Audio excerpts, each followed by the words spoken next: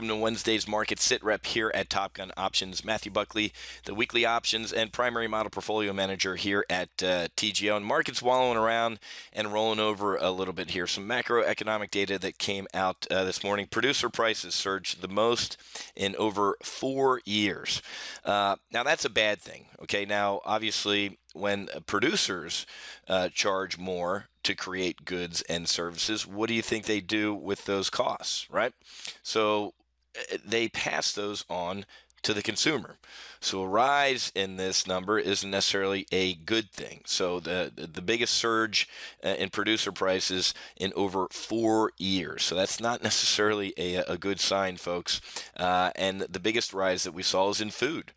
And you all live on Main Street. You know that just run into the Publix or Winn-Dixie or wherever your Piggly Wiggly is or whatever it is, that food is, you're seeing that increase, okay? So it's not like these numbers are anything new to you. So again, with the slowdown in Q1 GDP, average hourly earnings going down, so people are making less money and inflation's starting to creep in, and it's costing you more to buy that gallon of milk. That's not those aren't necessarily things that are good for this overall market. Okay, one of the reasons we're starting to roll over a little bit here is treasury yields.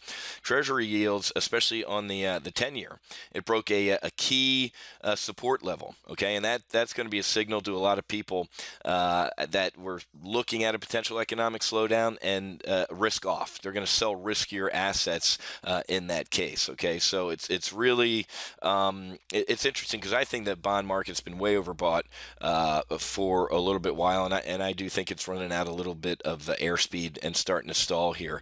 Really good looking trades in our weekly options model portfolio here at TGO. We're up over $3,000 on 4 trades. This Russell trade we closed in 30 minutes. This was Monday morning as the Russell recovered, had a bull put spread on and closed it out for about a $1,400 gain there in 30 minutes.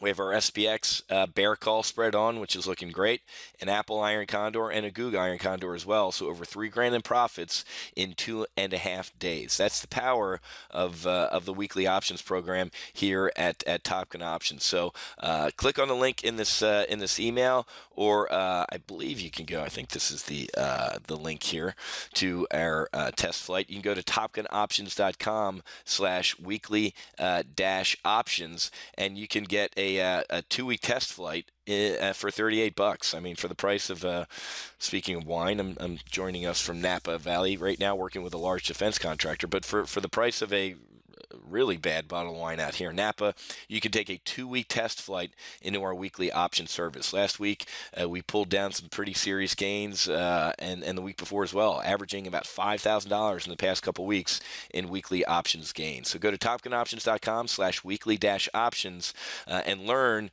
how we trade these potentially very profitable instruments. But if you're doing it wrong and you trade weekly options wrong, they can leave a mark, and it can be painful. So give us a shot here at TGO. I'll be back tomorrow, heading back from San Francisco to Miami tomorrow morning on the 0615 flight, so might not be able to get a SITREP out tomorrow, but if I do, go ahead and check it out. If not, I'll see you for Friday's market wrap-up over at wealthcreationinvesting.com. We'll see you.